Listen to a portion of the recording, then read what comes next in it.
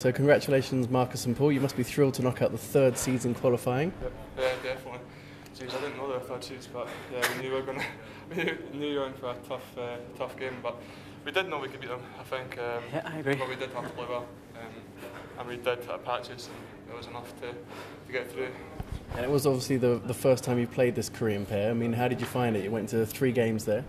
Yeah, it was actually quite a strange game. We started out really well and got quite a good lead, and then we lost it about halfway through the first. And that seemed to be the trend of the game, really. It was quite big runs of points on both sides. Luckily, in the third, we managed to get that gap, and I think that held us in good stead for when it actually got quite close at the end. What did you actually change, though? Was it the pace, or was it tactics, or what happened to turn it around?